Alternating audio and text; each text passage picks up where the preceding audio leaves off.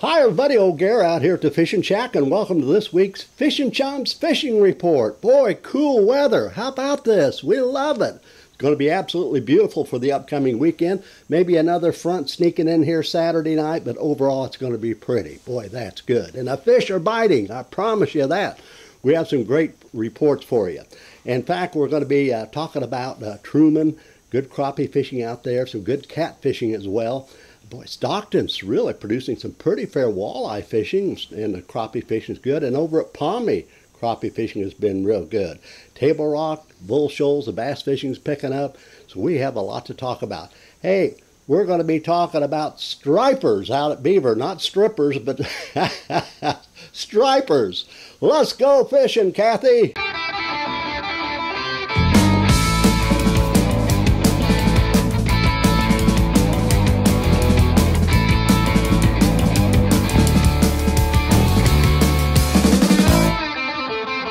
Chums!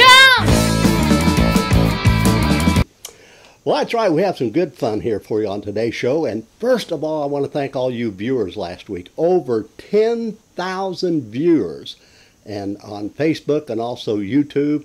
God bless you. That's a bunch of viewers for after Labor Day. And Brandon and I and Kathy want to thank you very much. Boy, we've got some good fishing ahead of us this fall, so stick with us. Golly. Okay.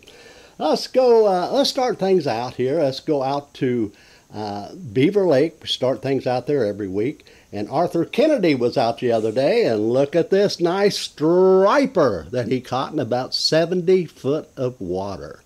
Boy, they've been catching several stripers out there the last week in that 70-foot range. And they're still picking up some nice crappie, too, at Beaver. I've had reports back in the creek areas around the pole timber and the brush, some around the docks, some out on the main lake. So you may want to check Beaver out this weekend. Some fair bass fishing going on, and they're still catching some nice trout down below the dam. A few walleye are being caught off the points at the lower end of Beaver Lake. But, boy, good stripers occasionally, and some pretty doggone good crappie fishing at Beaver. That water temperature out there was 81 degrees this morning. Let's go out to Table Rock. The water temperature was 80 degrees this morning. Mike Boyles was out this morning, and he had his clients out. He's a good guide. He always gets his people fish. And look at this happy couple with that beautiful smallmouth right off the bat this morning. Good going, Mike. You're a great guide. Boy, your people are always happy. And I was out the other day with my wonderful friend, Carla Perry. And look what Carla and I did. We caught a few fish. It was a little tough, but isn't that a beautiful spot? Ah, beautiful, beautiful fish. So Table Rock, good going, Carla. Boy, we had a lot of fun. All right, now Table Rock's been pretty doggone good. You know, it's kind of in between summer and fall. You know, it's always a little lull there. You have to work for them sometimes, but we've had several reports.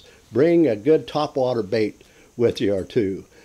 Bring some Ned rigs. Bring some drop shots, and they've been picking up some fish on square bill crankbaits. Also some spinner baits up in the creek areas, and a buzz bait once in a while. And rattle traps. All these baits will catch fish along with jigs. So Table Rock looks fair. You may have to work for them, but it looks pretty good for the upcoming weekend with this beautiful weather. This is what we've been wanting. It's a little overcast, a little cool. Things are really going to start happening. I think we're going to have a great fall at Table Rock. Few crappie are being caught up in the creek arms and the pole timber and the brush. Also, we've had reports up in the Cape Fear area and the James River and the sunken brush piles in about 15 feet of water. Kind of experiment on jig and minnow combination. I tell you what, if you can get a nice chartreuse jig, maybe with a pink head, tip it with a minnow, I think you're going to catch some fish.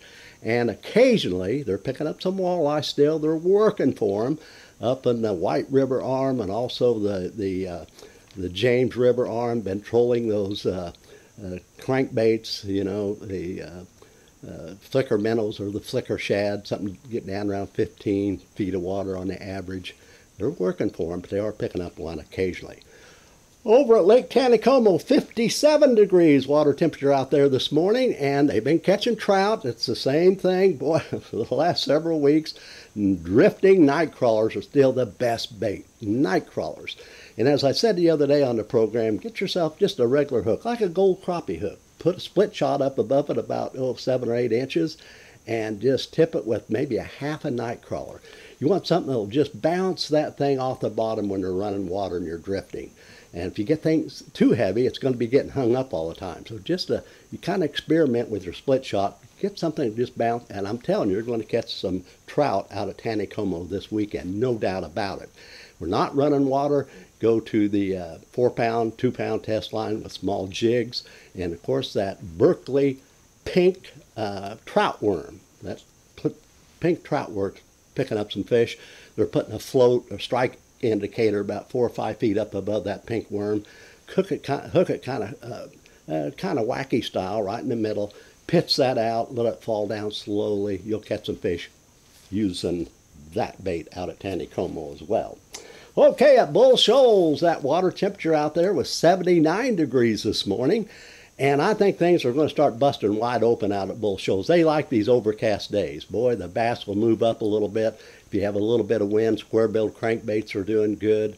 And they've been picking up some fish back in the creek arms, just a few. They're starting to pick up some fish, flipping jigs in the brush piles, also rattle traps. They've been picking up some fish also, slow rolling spinner baits, maybe try some topwater baits as well. Out on the main lake, they're going out on the long gravel points. Might want to use a drop shot or a Ned rig, and some people are spooning out there, and especially the brighter days, and maybe 20, 30 feet of water. And so might try Bull Shoals this weekend. Good lake, and the water clarity is really nice out there. And they've been picking up a few walleye out at Bull Shoals. What the boys have been doing is using bottom bouncers with a leader, maybe with a small spinner, and just put a half a night crawler on there, bottom bouncing some of those points. On overcast, little breezy days, go to the spoons, 25, 30, 35 feet of water in that range right there. That when they do catch a walleye out at Bull Shoals, it's generally a nice one. A few crappie are starting to show up at Bull Shoals too. Try some of the brush piles and around some of the docks. Okay, let's go out to Stockton. Look at Sherman Hudson was out the other day. Look at these fish. My golly, Sherman, good going. And the crappie fishing has really been nice out at Stockton. Boy, they've been picking up some nice fish. Also, we had a report out at Stockton. The walleye have been good the last couple of days. We've had good reports of walleye fishing. Some of the people are using bottom bouncers with small spinners with a half a night crawlers. Other people are just using a half a night crawler with a jig. And some people are trolling the slicker minnows and up a little bit shallower. You know, might want to try that 12, 14, 16-foot water off some of these points and secondary points. But some nice walleye, good eating size fish have been caught out at Stockton. By the way, that water temperature out there was 77 degrees, I believe, this morning. Boy, it's starting to cool off. The days are getting shorter. The fish are starting to move. And they've been picking up some nice bluegill at Stockton out in about 20, 25 feet of water, just on part of a night crawler with a small jig or a small hook. Might be fun for the kids this weekend. And boy, the crappie though, by golly, some nice crappie being caught out there. And some are still up on the flats, some are back in the creek arms, up in the river arms. Some people are just using jigs, other people are using jig and minnows, some pushing and pulling crankbaits. Try Stockton this weekend, I'm telling you. Hey, we want to say, let's go out to Pomme de Terre, love that lake. And Eric Massey was out the other day with his son. And look at Zach. Boy, that Zach is a fisherman, isn't he? Look at that boy is a fisherman. And they have been doing extremely well out at Pomme de Terre. Really catching some fish. And Eric said the other day they caught them real shallow. So experiment on your depth out there.